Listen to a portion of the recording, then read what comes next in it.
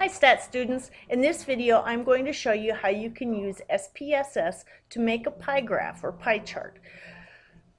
First off, I've got some data about Kaplan students from a previous Kaplan course, statistics course. There were 244 students that were included in this survey.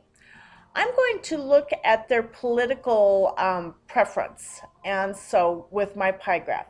So I'm going to go up to graphs, and then go to chart builder, and down here at the bottom I have my gallery of different types of charts I can make.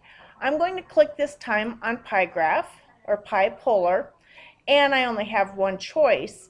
So I'm going to drag it up into this white window on the right, and then I'm going to select my slices and put it down here.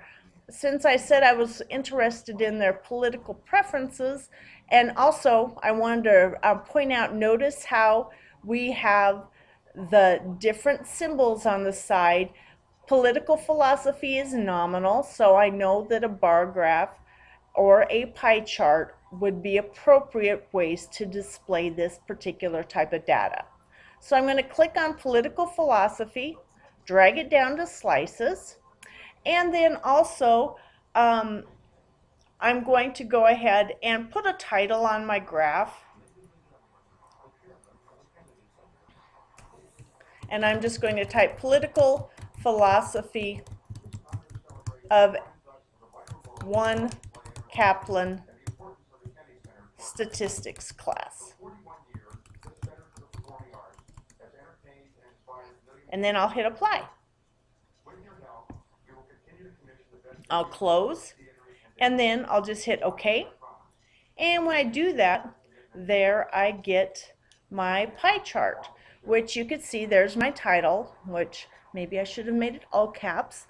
But you could see from the size of the slices or sectors that it appears that there are more moderates than anyone.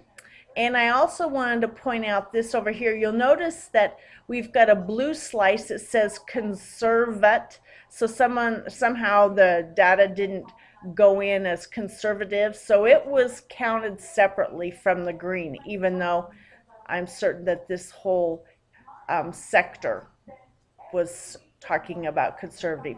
And then the beige down here was for liberal. But most of us are considered to be moderate. Thank you. I hope this helps you when you make your own pie graphs.